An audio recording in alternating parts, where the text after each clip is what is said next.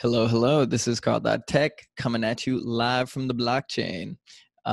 Today, we're going to talk about a lot of optimistic stuff. And so let's dive right in. Alrighty. So Optimistic Rollup, you may have heard of it before. We're going to talk about that. We're going to talk about the optimistic virtual machine. And in fact, we're going to talk about everything together in the package Optimistic Ethereum. And so let's dive right in. So we have Ethereum, and unfortunately right now there's, it's got a bit of a ball and chain because of the latency and the throughput. Latency for Ethereum is 15 seconds in the best case. That is just too high. We want it to be 5 seconds. The throughput is insane. We absolutely need to increase the throughput. This is the price fees. Over the past while, it's been just going off the charts. And so we need more. In fact, we need 10, 100x more, probably more than that. So how do we do this? Well, of course, we cut that with optimism, optimistic Ethereum, and we're good. But okay, we haven't actually gone into any details. So how does this stuff work? We're going to talk about both of those two things, throughput and latency. First, we'll start with throughput. How do we get a little bit more throughput? So scaling throughput with Optimistic Rollup and the OVM. That's our first section. So Ethereum L1 Scalability. This is kind of a recap of why Ethereum Layer 1 doesn't scale. We have all of these different nodes, and they all, there's some percentage of good nodes and bad nodes, and we have some kind of gas limit, some throughput rate limiting thing. And as we increase the throughput, because all of the nodes need to process all the transactions on the network, some of these nodes start going offline. And in fact, if enough nodes go offline, then we have a 51% attack. And there is, clearly here, there are more dishonest nodes than the single honest node right here. And so this is not good. And so we actually have to reduce the total throughput. It's very sad. So that all of the nodes can participate.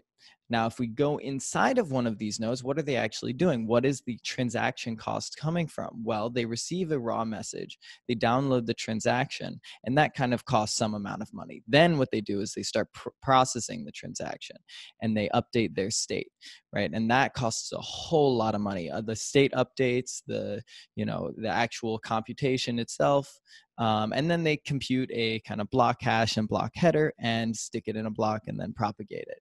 So this is, at a high level what happens on L1. But let's talk about L2 scalability. So if we zoom out again, we can see that there are multiple nodes connected, these L2 nodes connected to the L1 nodes. And in fact, they can, they don't have to be connected one-to-one like this.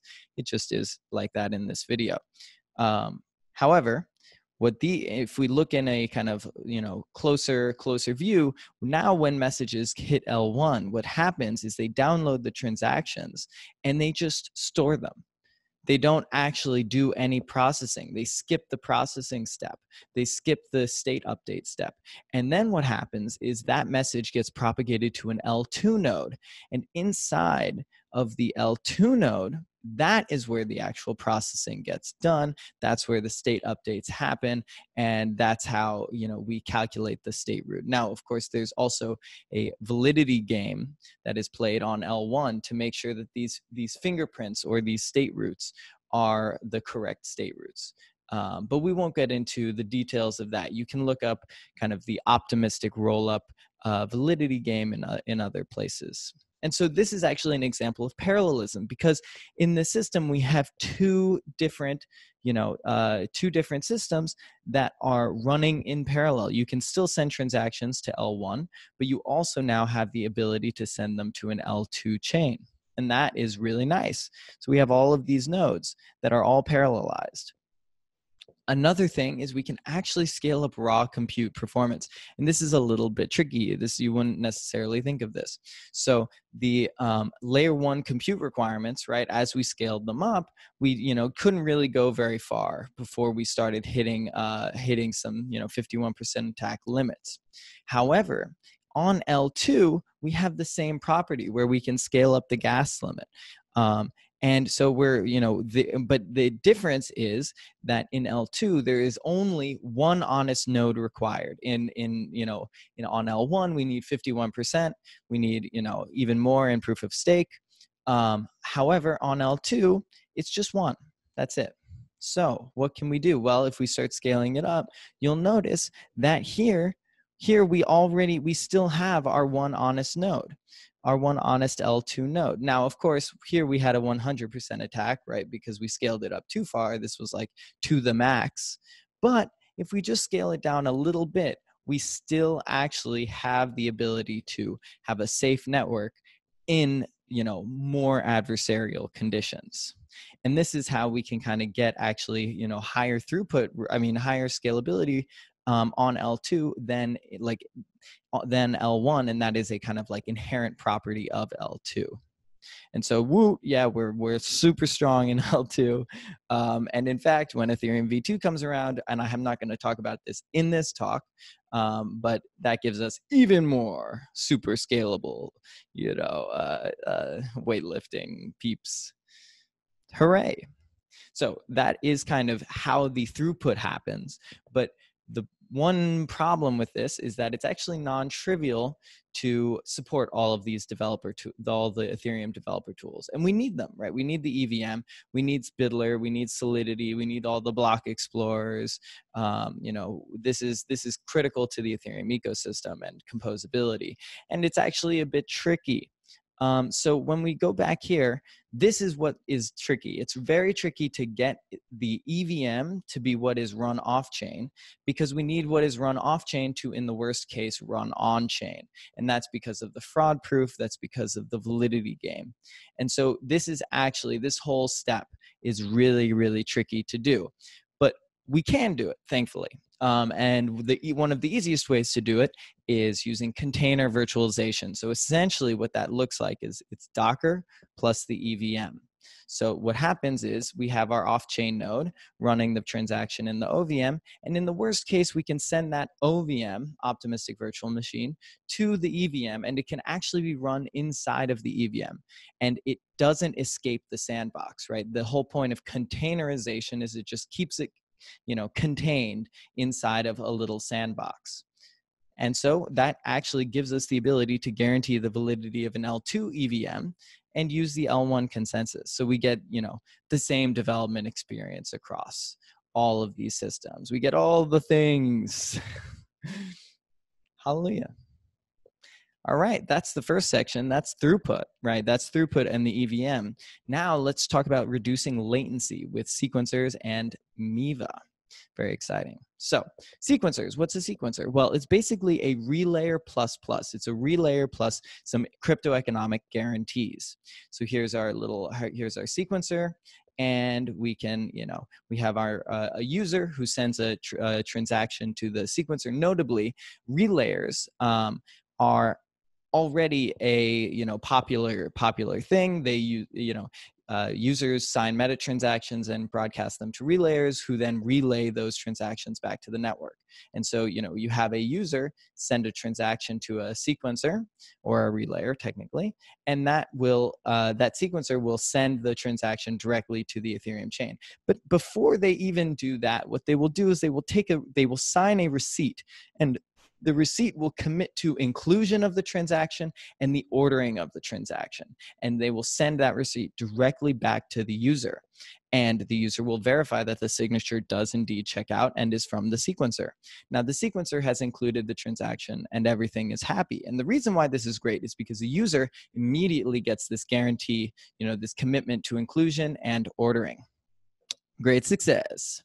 Now, if we do that again, but instead we have a malicious sequencer, well, they might break their commitment to ordering by sending another transaction in first and breaking that transaction. So that's no good. Or they might not, include the transaction at all and just throw it away. What's going to happen is the user is able to just look at Ethereum and send the receipt to an adjudication contract on L1. That contract looks at the chain and then slashes the sequencer. burning their bond. And so this is a kind of technique that is used in proof of stake, and this is almost, you can almost think of it as like a very small, very attributable proof of stake system. And now you have a bunch of sequencers. So if one goes down, right, one of them is malicious, you can always send to any one, of the many others, or you can just send directly to the Ethereum main chain, just like with a relayer. You can always send your transaction directly to L1, and it'll get mined, and everyone's happy. So even in the worst case, it's not so bad. Even greater success. So the way to kind of think about the benefits of this is that you can see on L1, you have this kind of slowly increasing cost of reverting a block. But when you get these immediate promises, that gives you an immediate bump in the cost of attack. And actually, notably, this is also the same in in proof of stake, where you can get immediate promises saying, "Oh, I'll include this," and that's why the transaction latency actually goes down in proof of stake. But we can get that even before ETH2. And additionally, we can talk about like the actual latency. So the inclusion latency. So when the time for a transaction to be included in the chain is less than 2 seconds when you get these commitments. However, of course, it defaults, if in the worst case, if if the sequencer is bad, to 215 seconds, the Ethereum block time. Similarly, the confirmation latency in the average case is 2 seconds, and the confirmation latency, where kind of the ordering latency, is a little bit longer in the case where where the sequencer is bad, 2 minutes. It's still pretty comparable, but what we're doing is we're basically getting the most out of this average case, or this this best case, and hoping that the worst case doesn't happen all that often. But even if it does, we can gracefully recover. So finality requirements remain unchanged. And so the general structure of the blockchain doesn't change. It's just a kind of extra layer for extra, low latency. And there's a bonus section. So funding public goods with minor fees. So and this is a little bit of a, hippy dippy section, I must confess. So one thing that we like with the sequencers is they actually enable us to kind of re-engineer the incentives around mining, because that's the kind of L2 miner. And so users normally on L1, use dApps, and that pays miners. But developers make those dApps, and they have to figure out a way to actually, sustain themselves. And so this is a kind of messed up system, because all of the money is just going to these miners who aren't necessarily producing the, the dApps. And so we can actually introduce this, and this is a concept called MEV. Now, imagine there's a world where where instead you have miners having to pay back the transaction fees, essentially, to developers, or maybe just everyone, maybe all the public goods funding needs, and the world will be happy and we'll all achieve universal consciousness. Anyway, there's a possibility, a possible solution, MEV auctions, and this is something to be excited about coming in the future. And a way to organize and elect sequencers. So with that, we have Optimistic Rollup, the Optimistic Virtual Machine, MIVA, Optimistic Rollup, scaling throughput, Optimistic VM, enabling the EVM on this optimistic setting, and then MIVA, this the ability to lower latency and fund public goods.